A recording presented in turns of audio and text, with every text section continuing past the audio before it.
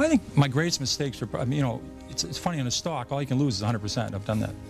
But your great mistakes is selling a good company, and then it doubles, then it triples, and it quadruples, because you make a lot of mistakes, and so those ones that go up tenfold, I call them the 10 baggers. So some of my mistakes are just saying, oh my God, this stock is too high, and I was wrong. And you had to figure out, what inning am I in this baseball game? I sold Toys R Us way too early. It went up 20-fold after I sold. I did the same thing at Home Depot. Those are probably my two greatest mistakes I ever made.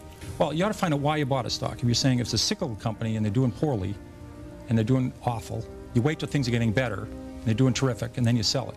But with a growth company, you have to say, Walmart's case, 10 years after they went public, you could have bought the stock and made 500 times your money. Because they still are only in 15% of the United States. And they could say, why can't they go to 17? Why can't they go to 19? Why can't they go to 23? So for the next 4 decades, they went around the country. So you have to say to yourself, in this stock, I have a 10-year story, a 20-year story. You ought to be able to write that down and follow that. That's what I do with the company. And that's your decision. That's how you sell it.